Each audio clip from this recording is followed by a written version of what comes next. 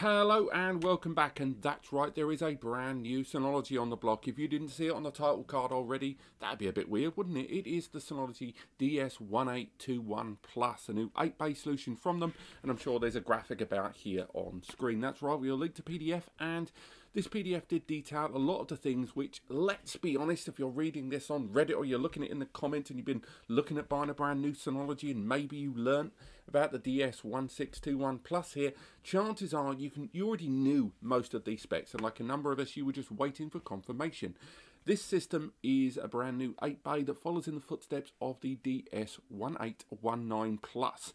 Now, this new NAS, it is Ryzen powered. Let's get that straight away off the bat. It is exactly the same CPU that we've already discussed on the channel. It is the Ryzen SoC embedded processor for servers, the V1500B, a quad-core 2.2 GHz processor. This CPU, it is an x86 64-bit processor, which means stuff like Synology Virtual Machine software, tick, stuff like Surveillance Station, tick, Synology Moments, again, or Synology Photos, you guys in DSM-7 in the future there, or all of the myriad of applications from Synology are all available here.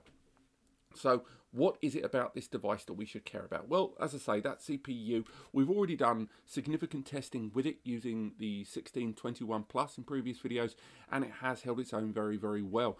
This system also arrives with 4 GB of DDR4 ECC SO-DIMM memory built into the base there, and it can be upgraded all the way to 32 GB of memory, which is great to hear on this 8-bay device, because a lot of people moving away from things like Dropbox and Google Drive and stuff like that, and they want to go to a kind of no subscription service. The Synology 8-bay is kind of where a lot of business make that first step, because it's a good level of storage capability with 8 SATA bays, each of which support the very latest 18 TB Seagate Ironwolf and WD Red drives with 20 TB drives on the horizon.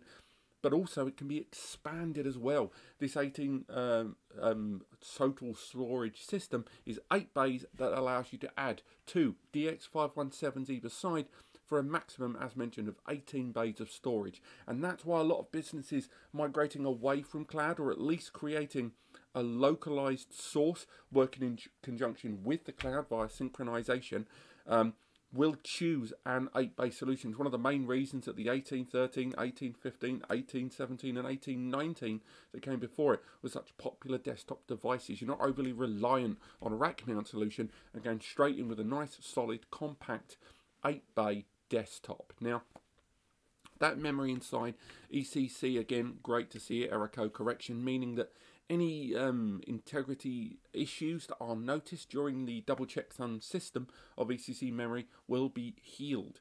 Now, on the subject of healing, it's worth highlighting this, of course, is going to support not only DSM 6.2 with 7 around the corner, but also the likes of BTRFS, with the benefits that it brings to the system of file self-healing, easier shared folder creation, and lower resource consuming snapshots in the background. But it also arrives with support of Synology Hybrid RAID, or SHR, which again, great stuff. And the reason these two are here is we've got obviously support of Synology Hybrid RAID being so fundamentally useful to Synology buyers with that fluid RAID system, but also the idea that this system allows support of traditional RAID configurations like RAID 5 and RAID 6. An 8-bay system allows you to have that 2-disk safety net there in the background, and of course SHR is available as a 2-disk version in SHR2 as well. You can even go for triple parity with some of those smaller configurations, but that's not really relevant here. So this 8-bay solution also benefits from Ssd caching. That's right, much like a lot of the new 20 and 21 series from Synology, this 8-bay benefits from M2 NVMe cache bays inside, each of which allow you to install superfast NVMe and bestow their high performance and high IOPS onto the larger, arguably slower and more cost-effective hard drives in the main array. And again, in things like virtualization and shared drive use, large databases, that SSD caching is hugely beneficial. We've already done a lot of featured testing on the benefits of those NVMe SSDs for caching, and I'm no doubt we're going to be covering that subject very soon, again in a slightly different way with DSM-7 and the benefits that brings with Synology Drive 3.0. But the 8-bay that we're looking at here, again, the current iteration of it, the DS1819, retails for about 950 quid right now, including the VAT. And again, that does fluctuate depending on where you shop around, and I think this new 8-bay is going to be bang on that price as well. Maybe a little bit more, 20-30 quid, just like we saw with the 1621 Plus. This 8-bay also benefits from PCI upgradability on the rear of the system. We can see that it has that PCIe Gen 3x8 slot that allows you to install single and dual port network interface upgrade cards. So again, you're looking at 2-port 10Gs, you're even looking at 20 and 40 GBE cards as well. And a PCIe Gen 3x8 slot will allow up to, on that single lane, 8,000 megabytes per second throughput to the main host controller board. So again, if you get one of those Melanex dual port 40 GBE cards, although you're going to struggle to saturate that level of bandwidth with only 8 bays, you might well approach it with the 2 expansions connected via eSATA. It is worth highlighting that you can't install NVMe SSD cache cards inside that bay because the system already has M2 NVMe slots inside, so putting that card inside, the system will not recognize additional bays.